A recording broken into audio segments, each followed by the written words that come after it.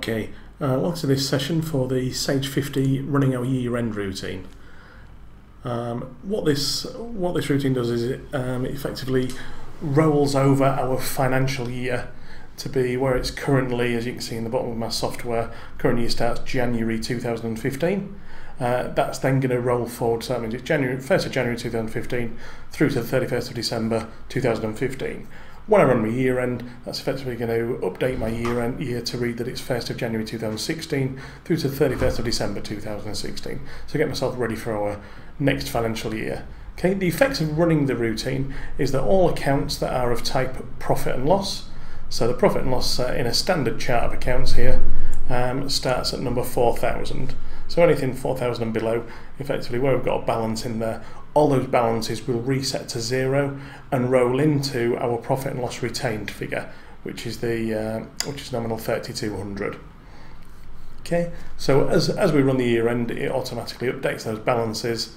The place it then detects whether they're in there is in the chart of accounts, and part of running the year end routine actually checks that our chart of accounts are complete.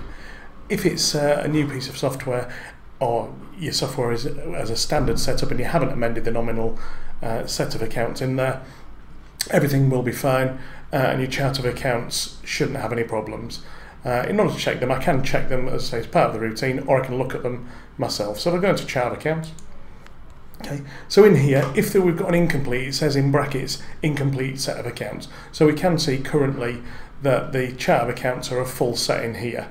So if I just click edit in there, so anything that we've got there, we've got like sales, we've got anything from 4,000 through to 9,999 are all our profit and loss nominal accounts. So we've got sales there, 4,000 to 4,199, 4,1 to 4,199, and all of the nominals by default fall within those ranges. You can see there's a couple of ranges that aren't populated or used currently. So we've got like 4,300 to 4,399. So I'll just show you what happens if I added a nominal account that would be within that range.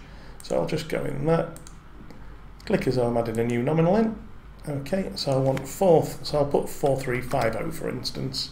Okay, now this does warn us as well as we add this in to say, well, actually this isn't reflected in the current chart accounts and therefore will cause you to have an incomplete set of accounts. Okay, and that won't be reflected in profit and loss or balance sheet reports also. Okay, so I'll just put that in, put anything, so I'll just put, say, test in there, test 4,350, click save now.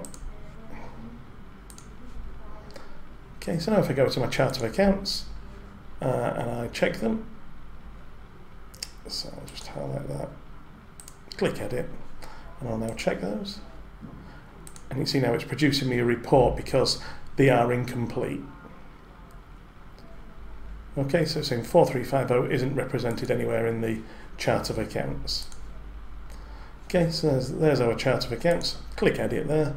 You can see that this one, it does fall outside of there, so therefore would cause problems when we run a year end, because whilst the nominal code itself is in the area of being a profit and loss account, because it's not represented in the chart of accounts, the system treats it as though it's a balance sheet account. Okay, so say profit and loss accounts, and their balance resets to 0 at the start of the year, whereas balance sheets retain their nominal. So in order to fix that, I can just put in, say, add that to 4,350 for instance. Then when I click check, it'll say your chart of accounts is complete, i.e. there's no errors found now. Okay, so I'll save that off and click close. So now it's updated, now a chart of accounts is now complete and is fine. Okay, so what I'll now do is I'll actually go in and run the year-end routine. So in order to run the routine, what we do is we click choose tools and period end, and then year end. Excuse me. This closes all of the open windows and will lose any unsaved data. I haven't got any unsaved data. I don't know whether the screen's open. So let's hit continue. Okay, so it's now warning us that the program date is currently set to a date outside of the current financial year. That won't directly cause a problem currently, but it's just warning you that it could cause problems. But there isn't a problem in mine. So mine's currently set to 31st of March. My year end is effectively end of December. But that's fine for me to run it in here. So I'll say yes, I want to continue. Okay, and then as I advised, these are the bits where we can then check data. So we've got a thing to check data, so I'll quickly run that one. So that goes runs a standard check data and just confirms that we haven't got any errors, etc. Okay, it's made some comments, and basically the comments are that the last invoice date is dated in the future on those customer accounts. But again, not a problem. That is fine in the system.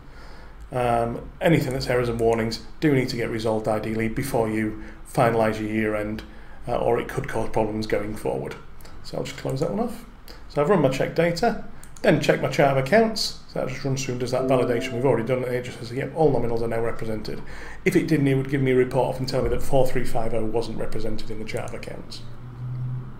Okay, then I'm advised to take a backup. Okay, I'm not going to bother with that because I've already got backups of this data. It's just a test company anyway. But that's where you can do a backup. Okay, then it says, do you want to archive your data? This then basically means that it's available as the system is currently, just in case you happen to have missed any reports that you needed off. So things like a trial balance, transaction listings, etc. So it just warns you that it's going to basically clear the current year's figures into being effectively a previous year, which means that you can it's then a struggle to get some of the reporting off that you would have been able to during the year. Okay, so make sure you've got, say, trial balance, profit and loss balance sheet, any transaction listings, for instance, if like repairs and renewals are typical ones that an auditor would like a look at, or sundry expenses, that sort of thing, where they'll just investigate and make sure that there isn't anything untoward in there, or make sure that you've analysed it correctly. So that's what your accountants and auditors will do for you. Once I'm happy with the details that I've got on there, and then click to continue and run the year end. Okay. One other thing that it just says in here is, so do I want the ability for the system to prevent new transactions from being entered before a certain date? Okay. This is a new feature that came in about 3 years ago, and all it is if I tick that and I key a date in there, what it will do is means that as I get into the new financial year, so I'd probably put in there the 1st of January 2016. So basically it'll mean it'll prevent transactions from being entered that are dated earlier than that date. So it means that if there's any that I would accidentally keyed an invoice in that said June 2016, for instance, or so 2015, and I meant it to be 2016, then it'll prevent me from entering those transactions. So it's more a safeguard. You don't have to turn it on; you can leave it off. But I just thought I'd make you aware of that option being there. So it's just really a security blanket to avoid people accidentally posting things with an earlier year than the year that they should be posting for. Okay, once I'm happy with all that and I'm ready to run that, I just click Run Year End. So yes, I want to continue, so that's going to roll it through. Because present year end will apply to any existing layout of accounts, so that's fine. Yes, I want to continue. So that's now running through and updating those nominals and resetting the balances to 0. Okay, then gives me a report if I want that. I'm not bothered about that report, so I'll just click cancel. Okay, so it's now financial year ending has been completed. Your new financial year is now 1st of January 2016 to the 31st of December 2016. So I'll click OK there, go back to my nominal codes now, and as I scroll down, as I get to my nominals 4,000 or above, you can see I've now got 0 balances in the system. Okay, so that's as I'd expect, is all my profit and loss accounts have all got a 0 balance. Then as I start keying things like invoices, etc. through the system, they'll start building up balances for the new year. Okay, whereas all my balance sheet accounts have all retained their balances that they had at the end of the previous year. That now concludes this session. Hopefully it's been useful for you, and I look forward to speaking to you again in the